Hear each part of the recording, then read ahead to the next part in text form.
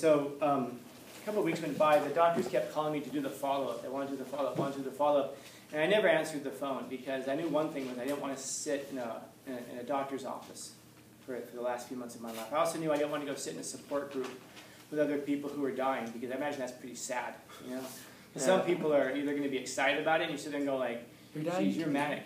You know, you're in denial. Or there are going to be people who are going to be sitting there miserable, and you don't want to be around either of those two kinds of personalities. And so I never told anybody this was happening in my life. And so a couple of weeks went by and the doctor kept calling, and again the messages that he left were more and more urgent. In fact, at first they were the nurse calling me, and then all of a sudden the doctor, he found the time to call me. So I thought, wow, I must be pretty important that the doctor himself is calling, not one of the minions. So I finally agreed, I finally answered, and I said, listen, I'm fine with everything. I've got everything sorted out. And they're saying, but we really, really need to see you. Okay. They said, we'll send a car for you. I'm like, send a car for me? What type of car? Oh my goodness, I didn't realize I was this important. So I said, no, I can drive myself. So I ended up driving myself down. And the doctor came in, didn't even keep me waiting. As soon as I went in, immediately right in. I'm like, this must be serious. What's worse than death? And the doctor says, John, there's not an easier way to say this, but I'm like, I've heard this before. And he said, we made a mistake. Oh. Yeah. Turns out that there's a guy in the observation room right next door to me. His name was John. Jesus. So when he called me John, I thought nothing of it, because my first name happens to be John. It's a common name. So I just, and even though in all our other interactions he called me Stephen, it just didn't register with me at all that he called me John, because I just presumed. And so the guy next door, they had the charts backwards, because we were in the rooms right next door to each other. Imagine being the other guy like, oh, you're going to be okay. Yeah. So it turns out fine. I didn't have a brain tumor, I was dehydrated. Water? I needed to drink more water and get more sleep, because I was working very hard at the time. So I thought, okay. So the doctor again says, listen, I imagine that this is probably some very difficult news. I imagine you're very angry. And I was like, angry? Why would I be angry? This is the best news I've ever gotten in my life. Oh my God! I thought I had 5.5 months to live. I've now got, I mean, I may only have 10 minutes for all I know once I leave here, but that brain tumor is not there. I said, I just feel bad for John next door, because that guy, he's got 5.5 months to live. And that poor bastard's just been drinking water and sleeping the past 2 minutes. No! Now imagine I had to have brought that guy in and told him what actually was going on. Oh, yeah. And it strikes me that every time I tell this story that John is no longer here. You know, his time passed. I don't know if he had children. I don't know what his life was like at this time. But it strikes me that he's not here. But I am. And it also struck me that this doctor was just so like falling all over himself, apologizing. And I didn't get the sense that he was sorry for any kind of an emotional thing that he caused, but he was just terrified that I was going to sue him for this. And I remember thinking at the time, like, you messed up. It's an understandable mistake. The rooms are right next door to each other. We both have the same first name. But he was so, and I know that a lot of people would hear that and go, oh, I could probably get money out of this. I could probably sue this person. I thought, damn, you read my mind. But I just spent the last 2 weeks trying to figure out how to be the best person possible, so that as I'm living, even if nobody ever recognizes it, at least I know for myself that I'm the best possible person I can be. And I did not see how getting a lawyer and taking money from a person like this was going to make the world a better place. And you might think, well, it makes it better for you. Really? That's how you want money like that? You want to just like have something go wrong in your life and cash a paycheck? It sounds like you're worshiping money, man. It sounds like somebody who all of a sudden has like a religious epiphany. It's like, I found God. Oh, I found money. I saw him. Yeah, that's pretty much. Well, that is pretty much, man. Yeah. Crazy. Yeah. And so but here's what happens a lot of times. People will have these kinds of like changes in their lives, and then things will start going right, and then they go right back to living how they used to. And yet I said, he gave me a lot of focus of how best to live at this point. So I thought, well, I guess I won't go back to it. Because if this is the best, if I feel like I've identified the best ways to live, well, then you want to keep going in those directions. So this is why, if you understand this story, then you'll understand some things probably about me. Why do I talk the way that I talk? Am I going to, aren't you worried you're going to offend somebody? Oh, someone's going to go online and call me names? Twitter. Someone's going to go on Twitter and be like, and cancel me? Guess I'll make another Oh my God, account. I'm so sorry. You're right. I should not tell the truth. I should live by lies. I should live by complete lies and say things that aren't true, just to not offend people, so that people don't call me names online. People who I'm never going to meet. People who, who very well may have walked around me on that sidewalk that one day. I'm annoyed by my very existence. I'm so worried that they're going to call me names or not go to the movies with me. Oh, that's right. They never went to the movies with me in the first place. We were never friends in the first place. You realize that so many of us live by this thing that we're so afraid of being called something. We're afraid of being called something that you're not. Do you sit there and worry that someone's going to come up to you and say, Santa Claus? No. You know? But we're so afraid of being called anything that ends in phobe or ist for some reason today. And we feel the need to defend ourselves. So often goes, Santa Claus! No, I'm not Santa Claus. Don't say that. Don't say that online either. Well, unless you bend your knee and do what we want you to do, then we were definitely going to call you Santa Claus online. And then the elves would come find you. And it's like, that'd be cool, though. Surround myself by little people. Oh. Yeah. Dang. That'd be cool. You see I Danny like DeVito I like Game of Thrones. Am I seeing So something? you realize that there are greater things in yourselves. You realize that the world's going to go on without you afterwards. And the best thing that you can maybe perhaps do is maximize your place in it while you're here. And that means finding what's the best way to live for you. And that doesn't mean selfishly, that doesn't mean that nobody else matters, because you still do have to live in a world with people.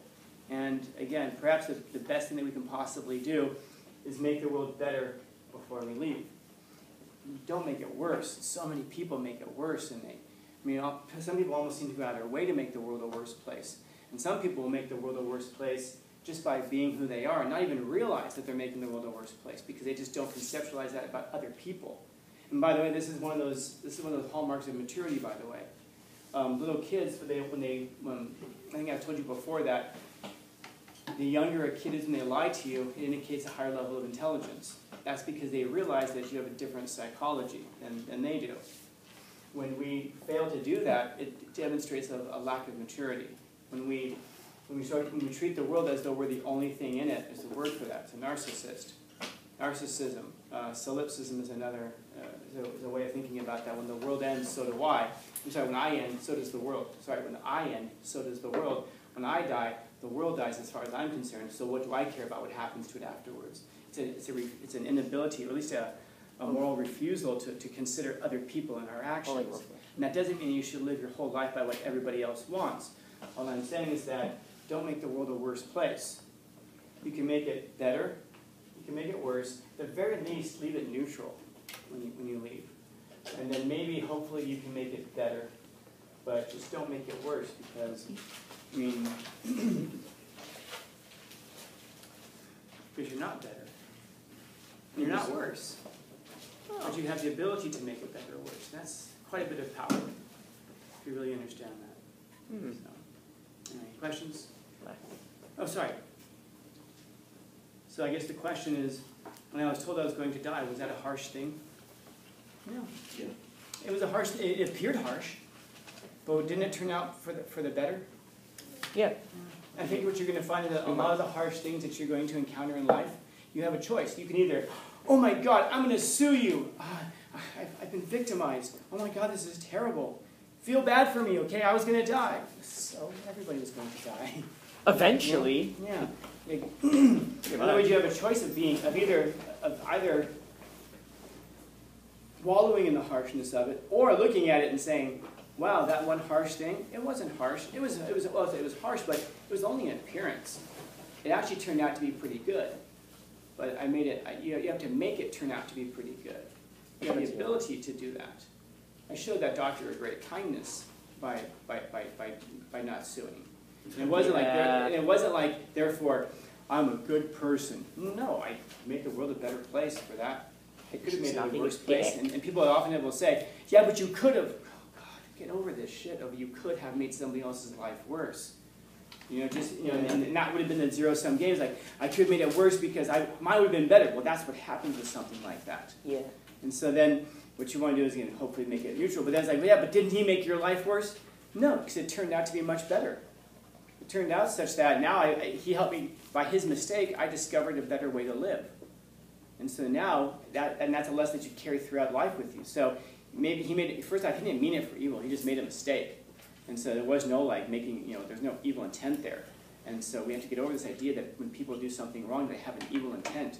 When I have a student who puts their, I have like, what, 2 rules, or 3 rules really? Don't put your head down in class. Don't have your earbuds in when I'm talking. Those are pretty simple things, and those are just like basic courtesy things, man. Like, really, someone's talking to you and you've got earbuds in your ears, and I'm supposed to believe that you can give half of a shit about what I have to say? If you walked up to me and I was sitting there going, well, you're asking me for help and telling me about how, like, this one terrible thing has happened in your life, and so you need an extension, I'm just like, And then later, what? what'd you say? Really? It's supposed to believe that, and you have to be taught that that's a common courtesy. Apparently, I don't think anyone sits there and like puts their head down. It's just like, fuck you, Scandal. They don't mean it for evil. They're just not thinking about whether it's good or evil. They're just living their lives, and by living their lives, they're sending that message to people. When someone cuts you off in traffic, understand, they're not going like, oh, you? And they're cutting you off. That's right, Scanlon, get behind me. No, they made a mistake in that they missed their exit, or they're trying not to miss their exit, or they didn't see you. Like, we're so angry when people do that. You stupid son of a bitch, you got here and drive. Start foaming at the mouth and turning red. And meanwhile, that person's driving, they're just like listening to their music. They have no idea that you exist. And by the way, even if they did know that you exist, how would they probably respond to that? Oh, my bad. The same way that we all do. Oops. Because then later on, and then when someone cuts them off, but when we do it, it's, oh man, I just made a mistake. Maybe we should be more generous with people and more understanding about people, because everybody's going through a hard battle. And again, that's different from someone who's intentionally trying to. That's a very different thing. But in terms of a person who's just living their lives, maybe be more graceful to each other and maybe make the world a better place that way. This better be related. Go ahead. Yeah. Basically, when you said couldn't and shouldn't, that actually made me think, like, when you mentioned, like, decisions what people make, like, in life, like, oh, you did this, but I could have done this. So it leads, like, you already went through a path, and then you look back at the second, what are the things you could have done? It leads to multiple paths you could have done with that decision, basically. And then it leads up to 2 words. I should have done it, I could have done it. And it leads you processing what would have happened, and it gives you a mindset to think, what would happen if I did this instead of this decision? Like, what if I said this, when I said that? And then it leads to a mindset that either leads to something good or something bad. Like, if you chose this decision, and you thought, what would happen here? And it's like, oh, the path I'm in is pretty good, so I'll just stay here and think of that, and not think about the other thing at all. Or you think your decision you chose was pretty bad, and you go to the other decision that could have been better for you, and then it leads to regret after that. Yeah. And notice that the things that we could have done in life are always better than things that we did. Yeah. Things that we could have done in life always end out good. I'm sure some of you guys know somebody who they could have. This is the thing I hear so much because I was a baseball player. Oh man, like me, when I was playing baseball, I was getting scouted and recruited by like all these teams. And you sit there and go, No, seriously, man, like the Yankees send scouts out to me. I always hear these people talk about how pro teams sent scouts out to watch them in Little League. And I'm like, Potential. You really think that that's how that happens? That scouts send people out to Little League fields, down to Las Palmas to see you hitting, 300-foot bombs. Yeah, Potential. But you hear them all the time, like, no, but seriously, but then, and they'll tell you like some story about how they got sidetracked, and so therefore the team's no longer scouting them, and you just sit there and go like, now, here's the thing. Do I know that that's complete, utter, 100% bullshit?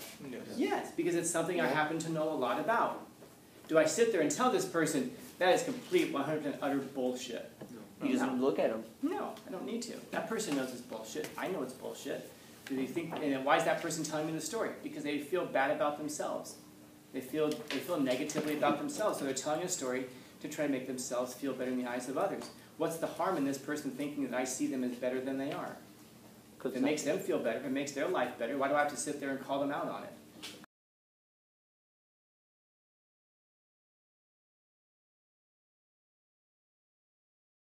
So you let people kind of live in the fantasy, the world that they want to create.